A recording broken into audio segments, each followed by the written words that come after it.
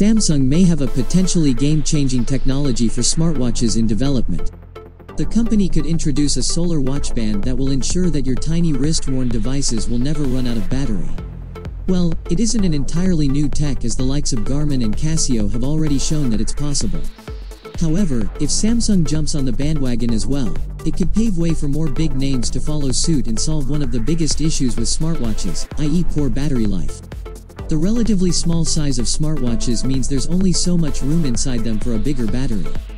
But with each newer generation, these devices are picking up new functionalities. This takes a toll on the device's battery endurance.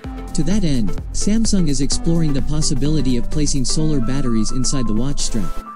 The company filed a patent for an electronic device comprising solar cells of multiple types with the United States Patent and Trademark Office USPTO back in July 2019. It provided additional documentation in January this year. USPTO published the 22-page patent earlier this month.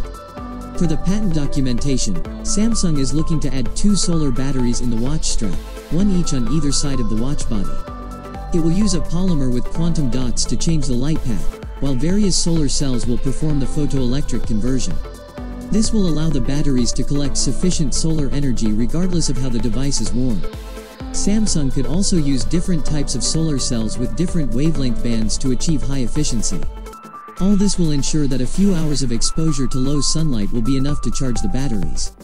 No more unpleasant surprises that your smartwatch is running low in battery just when you're about to head out. A patent application is never a confirmation that such a device is in the works. But the fact that the company provided additional documentation for the patent earlier this year suggests work is underway. Moreover, as Let's Go Digital notes, the documentation is too detailed not to be a real product. We could indeed see this solution with one of Samsung's upcoming generation Galaxy Watch products.